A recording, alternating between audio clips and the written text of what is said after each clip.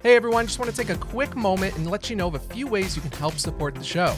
First, you can like this video and subscribe to our channel if you enjoy the content we're putting out. Share this episode with other creatives and help spread the word. Next, you can go to creativesideup.com. That'll take you over to our Ko-fi page where you have the ability to drop us a few bucks and help support independent creators like myself so we can bring you more episodes and feature even more creatives.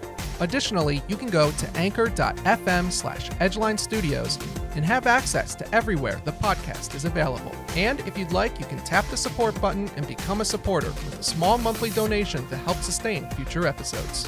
Finally, follow us on Instagram at CreativeSideUpPod. Join the conversation, send us a voice message. Share your story with us. We want to know, what do you do creatively and what inspires you to do it? Your message could be featured on an upcoming episode of Creative Side Up. So thank you for all your support, and now back to the show. Hey everyone, welcome to Creative Side Up. My name is Tim Olson, and this is the show that unpacks creative minds. Today, my guest is writer-director Ben Fritz.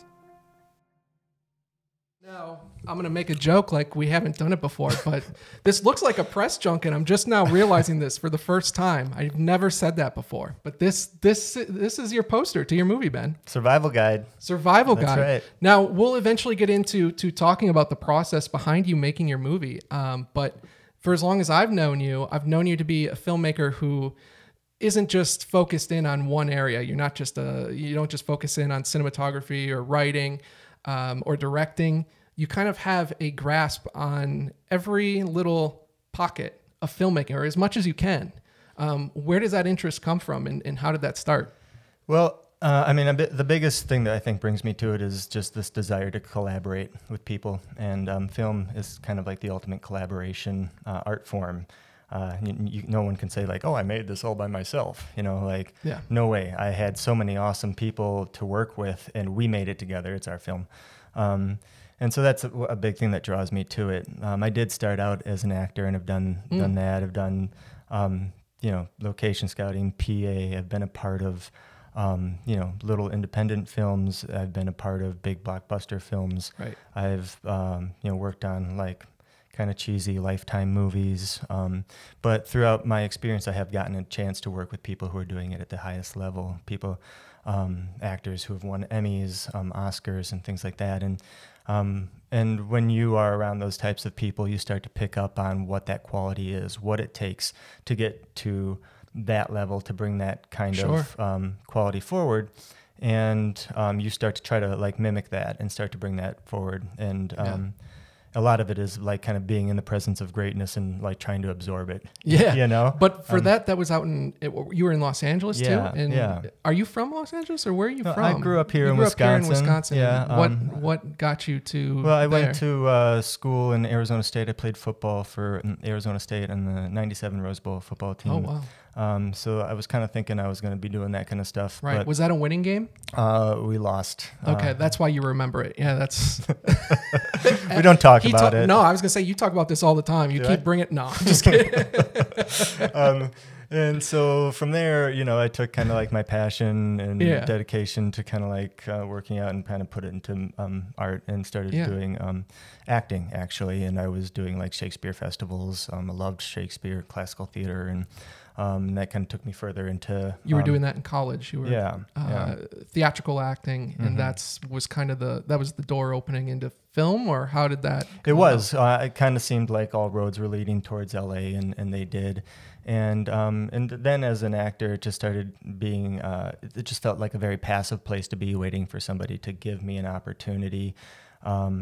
And I wasn't always really thrilled with the material that I was going out for auditions for. I was like, I don't really want to spend my life doing this kind of stuff. So it really inspired me to find my own voice and be like, well, what do I want to share with the world? Like, what kind of projects would I want to be a part of? Right. And to just start from there. And you were thinking that at the time, because that's a pretty deep thought to have at that time. If you were...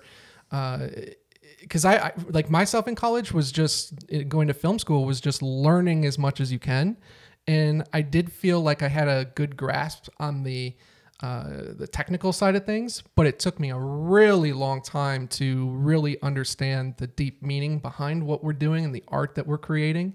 But no, that's great. Well, and that's where it comes. It's kind of like the flip for me because having studied acting and everything's all about story, character development. Yes. Like that was what I went to school for, and that's what I spent my early years doing. So I really lacked the technical training. I mean, if you look at some of my earlier projects that I've produced, technically they're not awesome, but there are story elements and character elements that draw you in, and you kind of stay with it because of that. Right. So I feel like a big part of my growth as a filmmaker has been kind of trying to, continue to learn more about the technical And that aspects. was entirely after college that you started getting into filmmaking. So by that point, then it's all learning by doing. It's not training anymore. Because I felt like even in film school, for me, it was more of here's the skills that you need to know. And then they did teach a lot of theory and a lot of story behind everything. But ultimately it was getting your hands on the gear that's going to be on a film set and understanding how to use that gear to light a scene or to, hook up a microphone or, all these technical things that are necessities to make a film. Yes. But there's a balance in film school that is you're excited to make a project, but film school is the perfect place to make as many mistakes as you can, and just try something that either will or won't work, but at least you'll know. Right. So I didn't get a chance to, I didn't go to film school, but I was really blessed to have some friends who were going to the American Film Institute when I was living in LA. And that's kind of like a, really well-known film school. And I expressed to them, like, I want to know more about behind the camera. I'm feeling, that I want to be more involved in some different ways. And they were really kind to invite me onto their sets and start just telling me, this is how you do this. Oh, this is this paperwork. You do it like this. And so I got to absorb, again, a lot of knowledge just by being around people and seeing how they do it. And out of the kindness of people taking the time to like walk me through things or to give me opportunities, even though I didn't necessarily have those qualifications, somehow they felt like I had something that, would help get the job done. So was that was a move to Los Angeles for you? You were living in Los Angeles at the time? Yeah, I was living in LA at that time. Yeah. Okay. And then at what point, so you were working on other projects. You said you were working with big names, people who are, critically acclaimed. What experiences were you taking away from those opportunities? I think there's one of the things I've said is that just kind of like understanding what that energy is and then trying to recreate it, as well as then just having that experience under your belt of being like, oh, like I can work with this person. Oh, this person actually thinks that I have something to offer, and getting that feedback. And then that kind of builds confidence. A really good friend of mine is an Emmy-winning actress, Cynthia Watros. She is most known for her work on Lost, but she's a hilarious comedian. She was on Titus and The Drew Carey Show, and I ended up writing, directing, and producing a little web show for her when she had a little downtime. That was kind of about her life a little bit, and that built a lot of confidence for me. Just the fact that this person enjoyed what I was creating and thought it mattered, and that kind of spurred me on and gave me more confidence. So it really makes a big difference when someone finally like sees something in you and they're like, you got it. Yeah. And so what were you doing with those projects? Were you actually filming them, or were you writing them, or all of the above? Or well, that specific project is called Cynthia Watros Gets Lost, and it lives on YouTube. And yeah, it's a filmed thing. Yeah, was it more like was it like a one-man band operation, or did you have crew, or no, how are you learning these skills that you're going to later use to make a full-length feature film? As someone who went to film school, I feel like although I went to film school and I definitely learned as much as I could, a lot of the actual, maybe not learning, but realization of knowing how important each asset is didn't come until after film school. So in the very similar vein that you're talking about, it wasn't until, although we learned lighting immensely in film school, it wasn't until after I graduated and started watching films with a different eye, that I started to sort of put the pieces together and understand why there's a backlight or all these technical things like that we were taught, but I didn't understand how to apply it. And at least for me, it didn't connect until much later. So in a very similar sense, it's like you learn by doing. Exactly. I made plenty of mistakes, but I was also, as I expressed earlier, like got tapped into a community, you know, of young filmmakers around the American Film Institute that really knew what they were doing. And because I had been on some of these other sets, I'd made relationships, and people were willing to come and like do a little project with me here and there. And so I did have other people doing those things, and I learned from them too. Right. And so talk about then what leads to your move back to Wisconsin? Well, that's actually an extension of the Cynthia Wattrow story, was that she was with United Artists, and they were really interested in the little web show that we were having a lot of fun with. And United Artists is an agency. Right. A national agency. Yep. Yeah. And so they brought us in to kind of discuss maybe it becoming a bigger show kind of thing. And just something inside me, I wasn't really, it didn't feel like necessarily what I wanted to do, but I had some other ideas. And I was aware of this book called The Ethical Slut, and I thought that there were a lot of themes that were really kind of like polarizing, reached out and grabbed you, and really relevant, that would be fun to explore in relationship. And I thought I could get the rights to this book and develop a show for it, and they encouraged me to do so. And I did go and get the rights to the book, and was working on pitches for HBO and Showtime with them. But at some point, the whole project just fell flat. How do you know when you're excited about something and you're putting all your energy into something and your focus? How do you know that something just isn't sitting right? There's a feeling, but I mean, how do you know that it's not getting I don't want to say acceptance, but getting it's not fulfilling the needs that you wished it would have as an artist? Right. Well, I mean, I knew. Are you talking about this particular project? Yeah. With what happened with that? Yeah. Right. Yeah. You mentioned. I mean, with that, it was just like wanting to believe more than kind of seeing the signs around me, and maybe not having the people who quite saw the vision that I was seeing, and so it didn't manifest. It's a very tantalizing title, The Ethical Slut. That sounds like it could be a really just like sex-laden show, and I really wasn't interested in that. To me, it's about a story about relationships. It's like you close, shut the door, turn off the lights, and sex kind of looks the same with everybody to a certain degree. And so what's interesting to me is how do they maintain their relationships in between these things? The book is about open relationships. It's about people who want to have multiple partners. And so that just seems like, wow, how do you manage all that? Like that's an interesting story to me. Well, creatively, that's, then that's what leads to you expanding on the project a little bit more. So then what brought me home then was that I was kind of burnt out from that experience and having this big high of like, oh, this is kind of happening, then, and I still wanted to work with the material. And so I came home for a summer to be out of LA and just shoot like a little web show of it. And we did make a web show. Yeah. And that lives on YouTube too. We had a lot of fun with it. We ended up doing 4 seasons. It won awards from web festivals all over the world, from Korea to LA to Italy.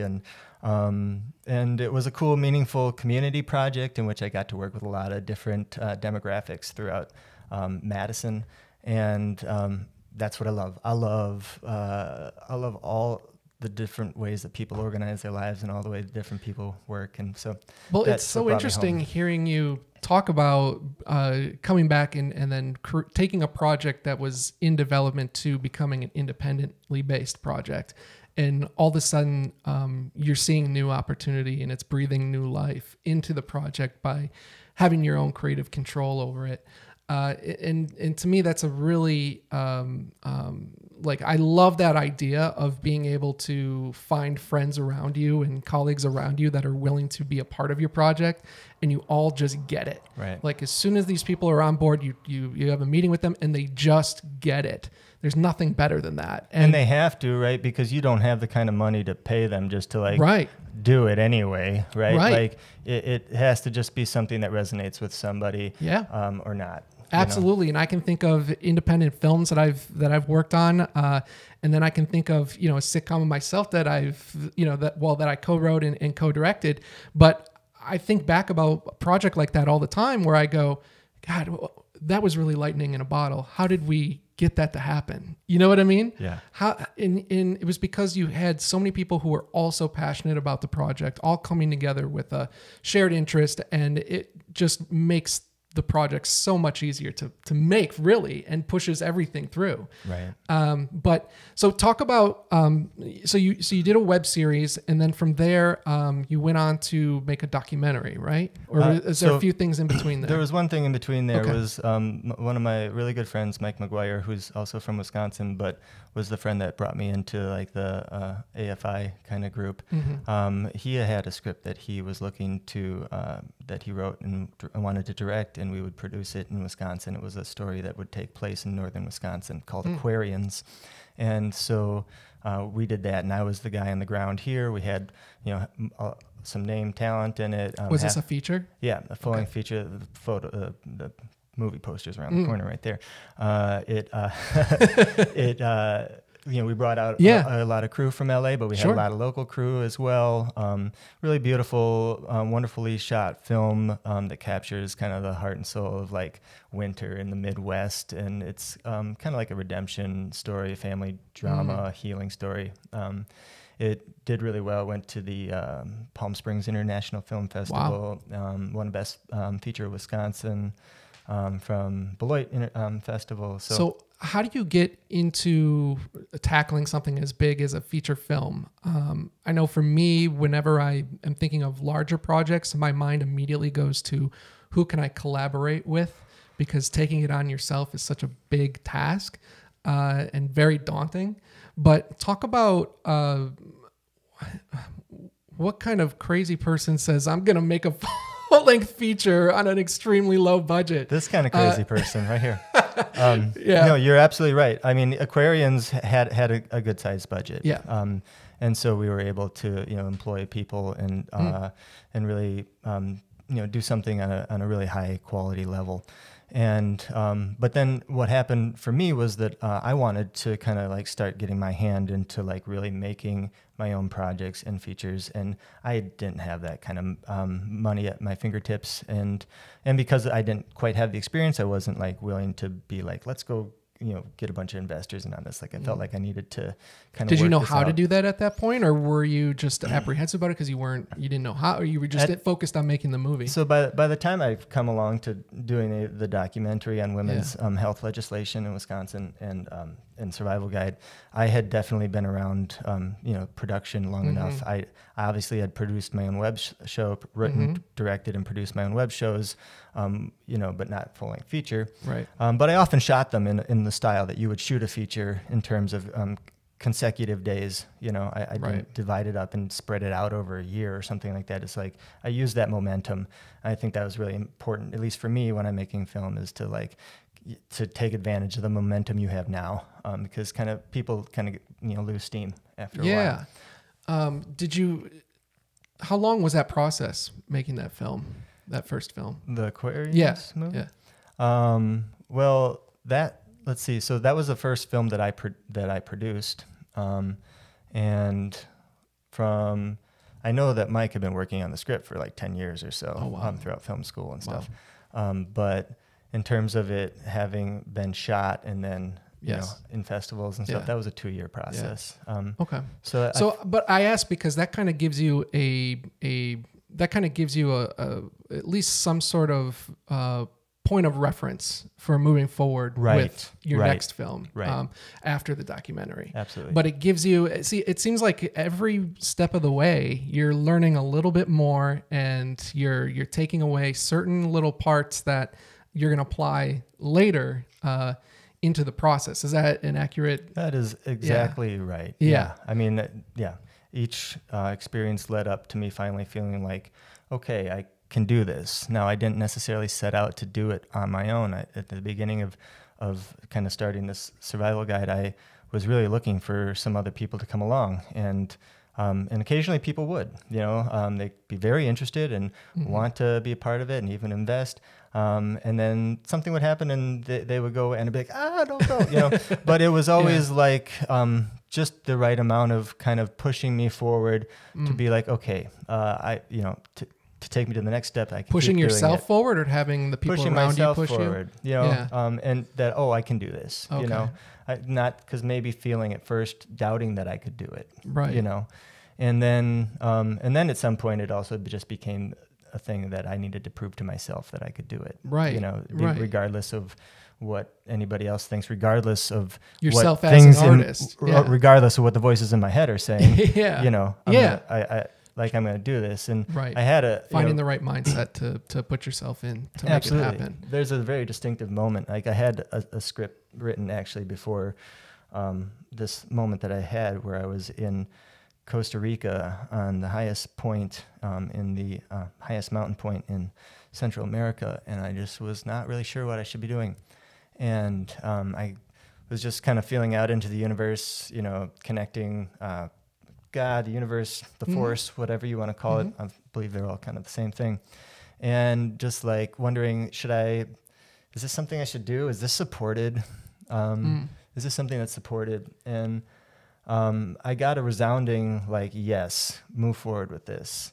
Yeah. And I didn't know what to do. And I didn't have really a budget or anything. But when I got back from that trip, certain things just started falling into place easily. I didn't have to push too hard, and they were just working. And I'm like, okay, well, if this happens, then I know that I should just keep going, and right. and that would happen.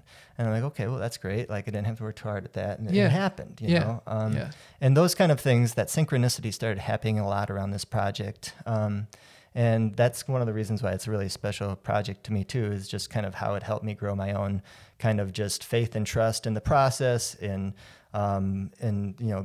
the unknown and moving forward. That was a big thing. At some point though, there has to be a sense of, not that there wasn't, but because things are kind of falling in place the way you want it, there at some point is a building pressure to actually fulfill what's being promised and to actually make it happen. And which I know, being an independent creator, that weight starts to weigh down on you, and you gotta fire back. You gotta make it happen. So I imagine the same thing was happening to you on a much higher level. Absolutely. But that also is what helps you raise the bar, and to be better and to push yourself. And yet I also think that this approach to this film at first wasn't necessarily just to make a film. Me and a number of other people who were involved in this film were looking to create this thing we called the Children's Film Academy of Madison. And it was, the idea behind it was, working with elementary age kids and finding a voice, helping them develop a story and take it all the way through to a full production, like a short film kind of a thing.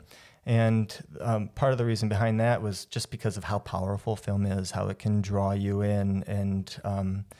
And if you don't know how it's created, sometimes it can really mislead you. And so I thought it would be really cool to be able to help empower a younger generation into really understanding, the art form, how it's made, and how it manipulates us, good and bad, and then it makes... it helps make a better viewer, a more intelligent person in what the information they're taking in. Because of the process behind it, that when you're, if you're teaching how to actually make a film, and at the same time, I got to say, you're learning too. So you're taking the experiences that you've already been a part of, and then applying that as a teacher, and then also you're also learning, right? That's a big part of it. And so that was the thing, was like, here we were talking about working with kids, and I had a little experience working with kids in the ethical slut thing, because that was about a family actually, and I worked with kids in elementary. I went into elementary schools even with that project, which I kind of love. I always like this juxtaposition. And you have directing experience, they a lot of times when I say they, I mean like the industry, the adage is don't work with kids, but I've seen you before because we did a commercial that I was co-directing for that had kids in it. Yeah. And, you know, I've seen you work with kids before, and it's a delicate thing. Yeah. You know what I mean? Yeah. You've got lights, you've got you've got a crew staring at it. It's a weird thing, Sure making a is. film. Yeah. So just trying to put, you know, someone in, and also adults too, just trying to put someone in an environment that is comfortable to express. You know, let's cut to the chase. The thing they often say in the industry, right, is like, don't work with animals or kids. Yeah. Because they tend to be unpredictable. Right. And I have a tendency of trying to do things that people tell me not to do. The Barbra Streisand effect. Anyway, Yeah. So so the whole thing, you know, going back to trying to get more experience about working with kids, and that was kind of the whole beginning motivation behind this, was that we were going to be creating an educational entity, and that this would be another way in which we can kind of build credential about that.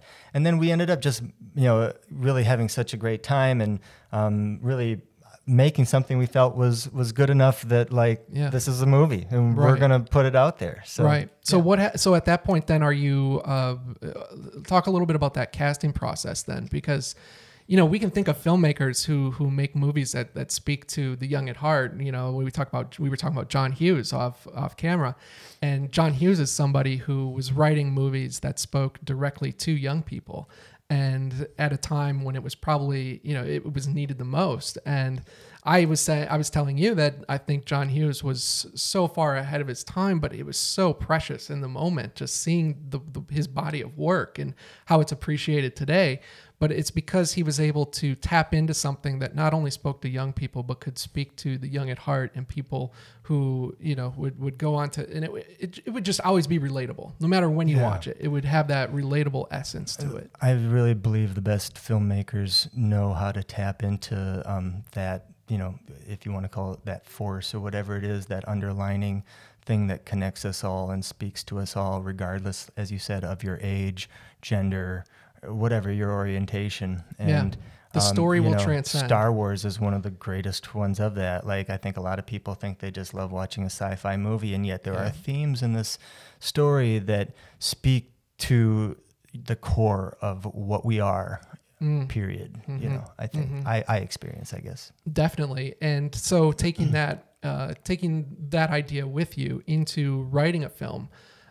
So the writing process, speak a little bit about that for a full-length feature. You've already done one.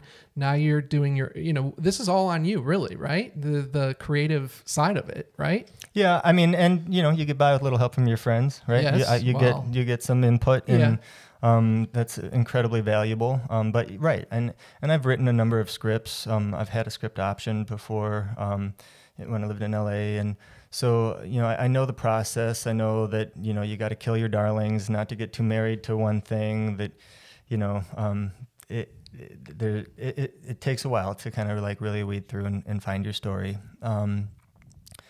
And are you playing out the parts in your head, like as you're writing? Are you focusing on one character? Because this movie, Survival Guide, has several characters in it. It's a ensemble piece. So as a writer, what are you doing to kind of keep track of every character? It's a big question. It is a big question, and you know, I there's always.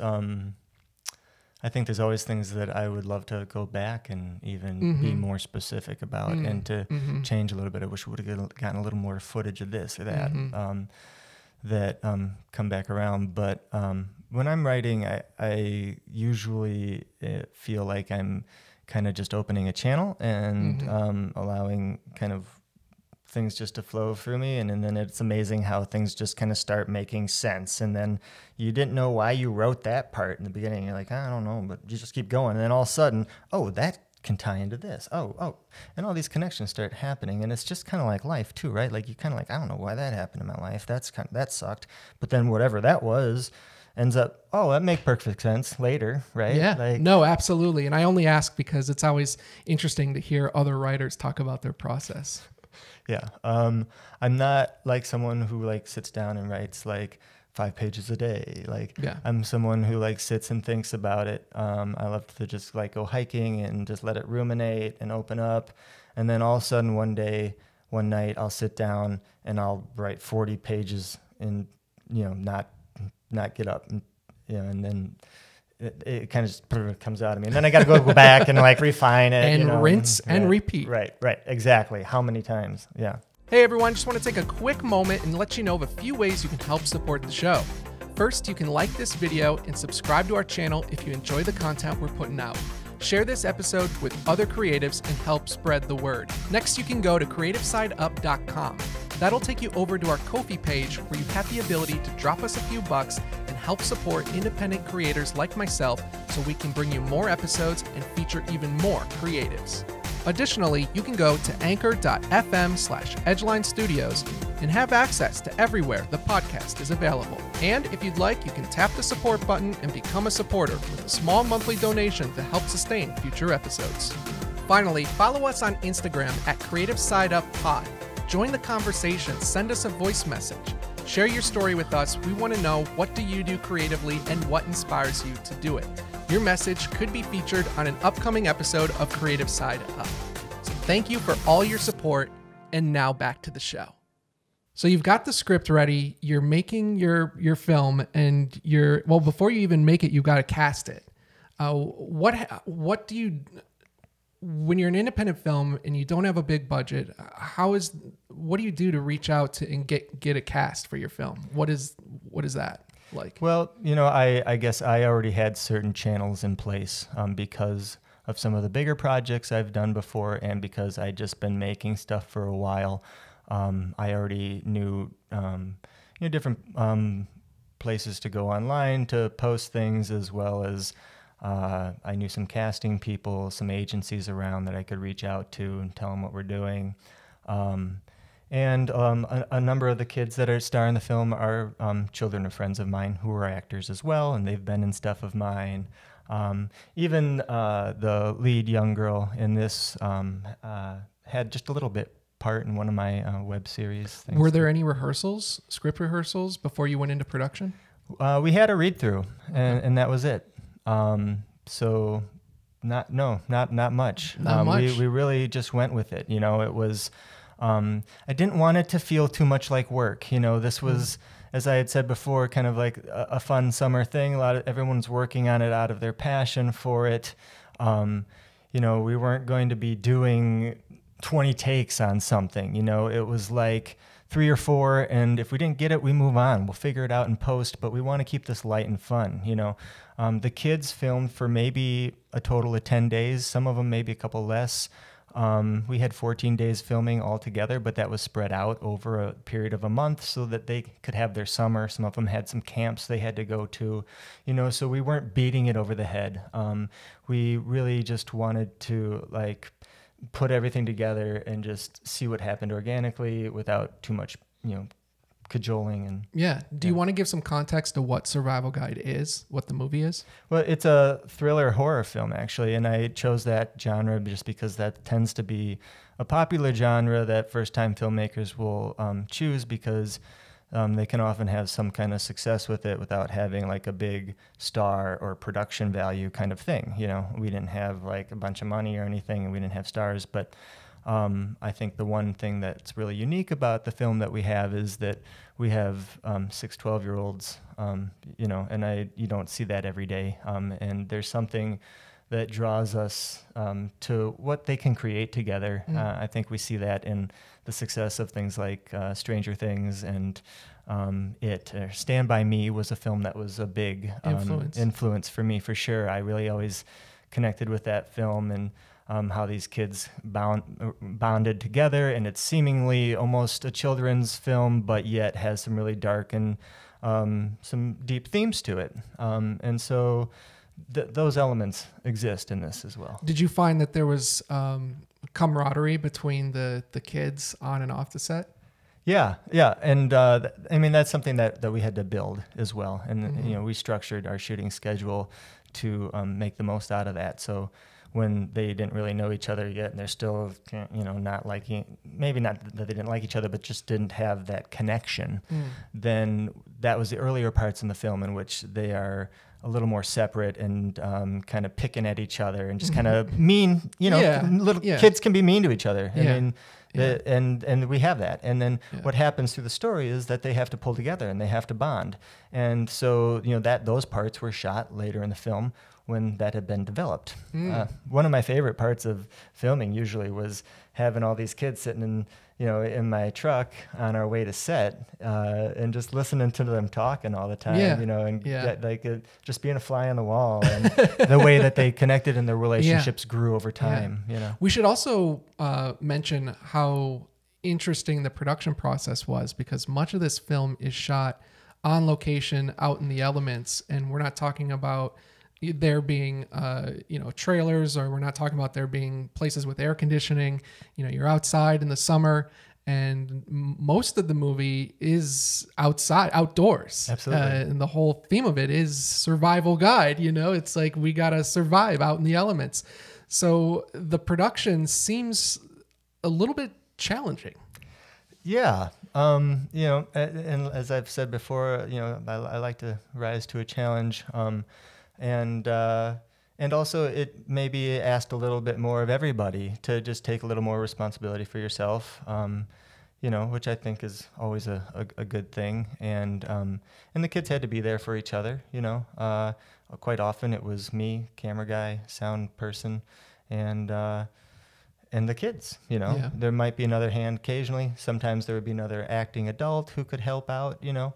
But they really grew a lot and came together. And I even had some parents come forward and say, you know, my kid grew a lot and learned a lot about, like, committing to something and, like, really seeing it through and that kind of thing. And, you know, those are great things you want to hear.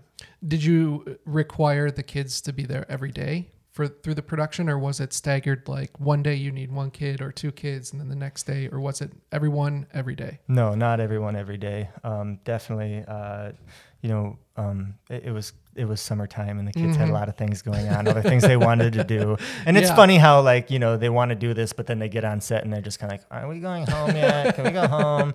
You know? Yeah. And then afterwards they're like, oh, I love doing it. But, like, yes, you know, there's always kind of it's hard work. Right. It's hard work. And in the moment you can't, there's no way to see what the overall end product's going to be in the moment. Right.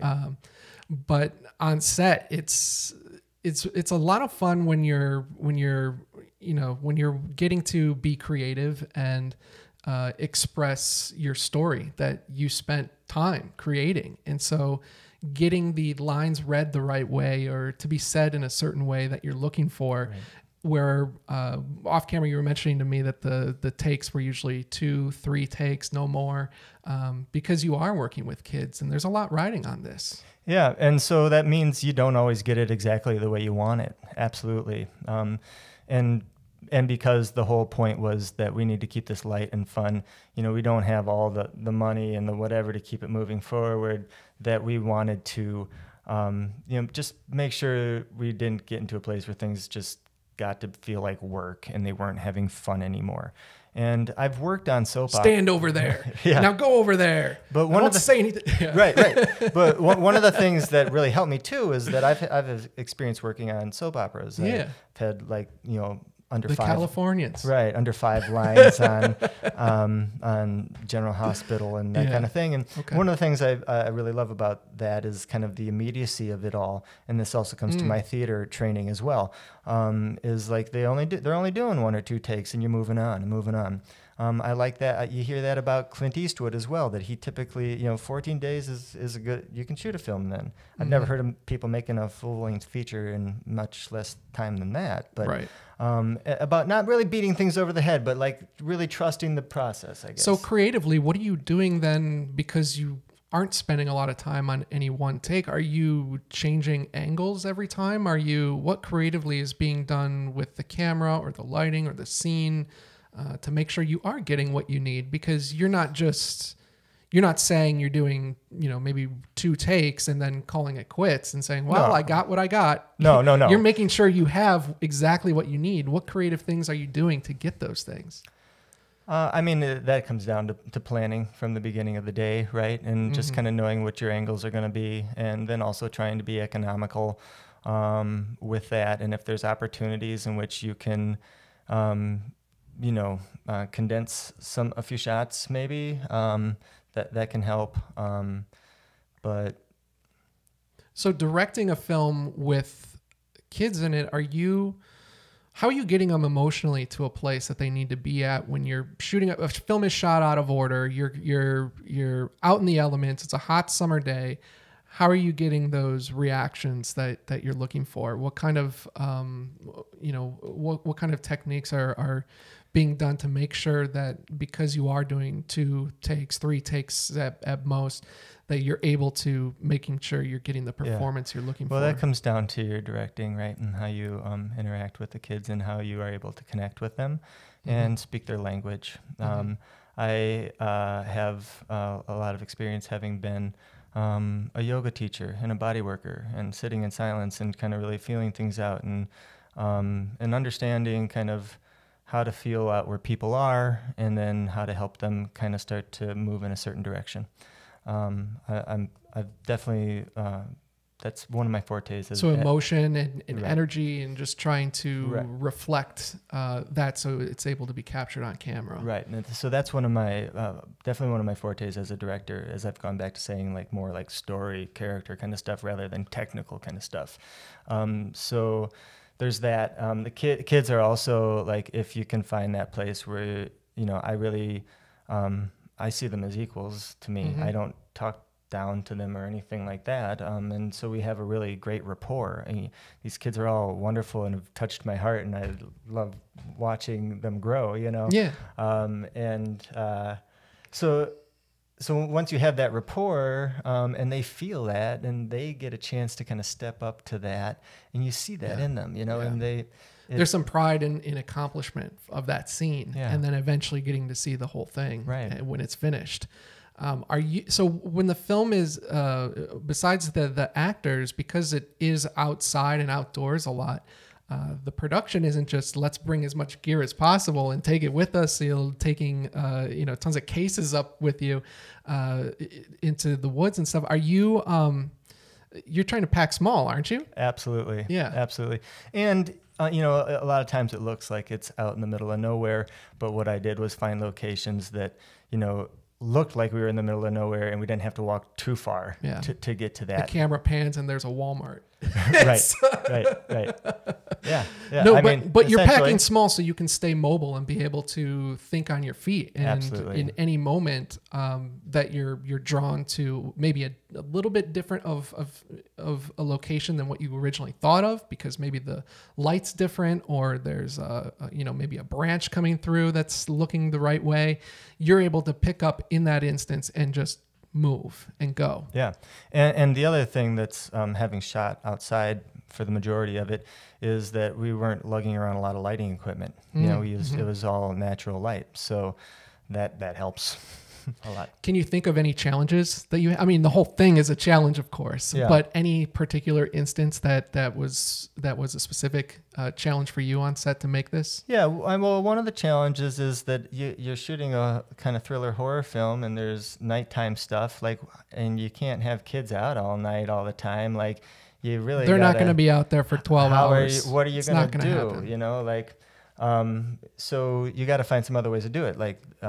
We shot interior tent scenes in the day, during the day in my basement, and we did have some night shoots that, so getting creative with the way that you're shooting, although, it cuts together so it looks like it's outside, and then the cutting scene or the cutting shot after that would be them outside walking out of a tent, and it cuts together and it looks like, And then also really needing to take a lot of advantage, if we get a little bit of a nighttime, taking the most advantage out of that as we could, so you'd kind of pack a lot into that. Sure. And part. Overall, the process took how long, the production process there?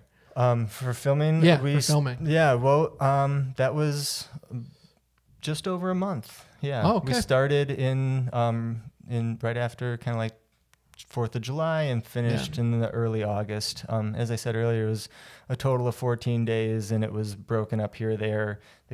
None of the kids were on set more than 10 days. Our adult stars are Colleen Madden from American Players Theater, and Nyasha Ellison, who's a local theater actress here as well.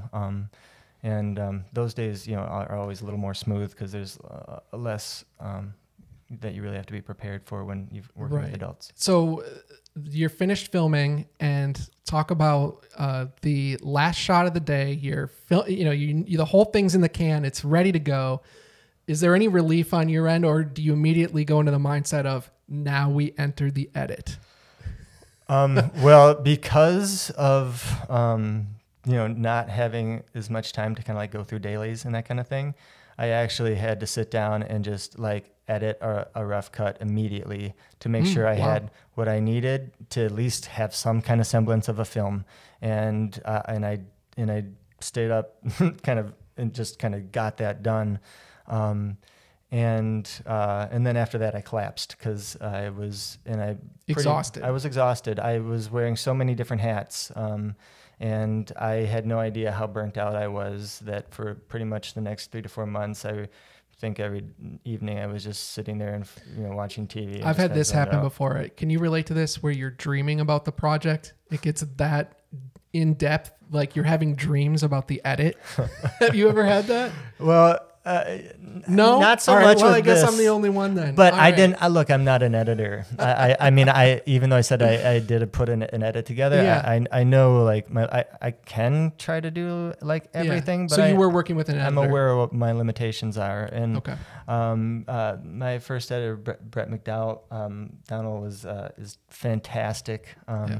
And I just kind of put it in his hands. And he went to work. He went to work, and that's what I rely on. I rely on people showing up and doing their thing, because the whole process, every step of the way. It's a collaborative art form, and I'm not just looking for people who are just going to do what you tell them to do. I want people who take initiative. Input. Right? Yeah, absolutely. And put that into it, and it makes the entire film come out to be something that everyone's proud of. Absolutely. It's not like it's just Ben's film. Absolutely. It's everyone's film. Everyone whoever just briefly touched the film, they all had a part in making it happen. And for me, that's the most exciting thing about anything creatively is always the collaboration process and who you get to work with and who you get to meet, because that person you're going to see on another project, and you're going to eventually, everybody cross paths again. So it's a really fun experience. And so how long was the editing process? That took quite a while, actually, because as I said, we didn't really have a budget, so couldn't really pay to have this done fast. And then there came a point where my first editor was all of a sudden moving and had some life changes, and the film wasn't quite done. So I had to find another editor, and Brian Hollandike took over after that. And so the editing process took... it actually really took about 2 years. So it was a little longer than I really wanted it to. I feel like 2 years is kind of like the max of what you want to do. I remember going back to the original, we met up for lunch once, and you'd sent me the script and we talked about it. That was so long ago. Yeah. That was so long ago. Yeah. And now it's finished. It's an actual thing. Yeah. It actually happened. The whole thing, from today, right now, it would have been about almost 2.5 years. So when it's right now, it's scheduled to premiere at the Beloit International Film Festival the end of February, and that will have been 2.5 years. Wow. So I still feel like we came in at the right time. If it had gone on much longer, I think that would have been really detrimental to the project, and just it's the right timing. Keeping that flow going. It's the right timing. So is the life of the project now festival? Is it the circuit is that the direction it's going? Yeah. So we've been submitting it to festivals, and I've gotten into one. We'll start hearing from quite a few more, right. In the next couple of months, and do hope and expect that we'll be somewhere. So you'll be somewhere. So watch for it. But when you get into a festival, are you going and doing a Q&A, or is it absolutely yeah Okay. That's kind of one of the fun things about festivals, right? And meeting other filmmakers too, yeah. Is, you know, and for the audience to be able to kind of like pull the curtain back and kind of get a little glimpse in on the whole process, just helps kind of in marketing it on your, you know, on a lower level of things. So yeah, we'll be very excited. I know the kids are looking forward to. Have they seen a cut yet of it? So they've seen little parts here and there. I've definitely needed to kind of keep them motivated at times. You know, like when we've come. You back. have a trailer. The trailer's done. Yeah. Right. Yeah. And so it's funny though, because like they'll get excited about it. And they're like, well, they want to see it, and they want it out, and they want to share it with their friends. And I'm like, well, it'll probably be about a year yet, you know. And then all of a sudden, like, they're not talking to me anymore. But I mean, there is an appreciation for the art of making a film and the process that goes into it. And I know you were talking to me about kids understanding once they see the overall process, having a respect for other films that they see and knowing what went into it, how many takes something took, or knowing just the hours and the time that goes into committing yourself to a project like that. Yeah. It's a very important thing for people to understand that, you know, even for something as simple as like this podcast, they're just experiencing it and they're seeing the final product. Right. But the hours of editing and the creative thought behind it and the actual planning of the release and the reality of what you're really getting into is there's a disconnect there. And I would see that often out in LA, especially started as when I was conducting auditions out in LA for things is, you know, people think they want something, you know, they see this and they have an idea from what they see on the screen or something that it's this. And then there's the reality of actually doing it and the work that goes into it. And a lot of people will start to find that, oh, maybe I don't really want to do this, you know, so it's great. Well, it's interesting you bring that up because my initial move and my initial thought coming out of film school, spending some years out of film school, making money at a job. And then my initial thought was, let's go out west. Let's go to Los Angeles. And so I moved to Los Angeles, and not for long because I didn't know what my place was there. I didn't know exactly what I've always been interested in camera work and making films, but I mean, that's such a broad statement. So I didn't really know what my purpose was there. So I ended up moving back and then doing more music video work and more creative work. And so eventually I think the end goal is to, once you understand what the purpose is, and maybe this is for you too, once you have projects behind you that you can push yourself forward and say, I did this, this is what I do, then you can kind of start making a name for yourself and getting yourself to be seen in a certain light as someone who does this thing. What your niche is. Yeah. Absolutely. And that comes from just time. Agreed. Right? Yeah. And experimentation, right? Yes. Like try it all. Yes. Try all the hats on, and eventually one will fit, right? I hope so. This one has for a very long time, and it's not going anywhere soon, folks.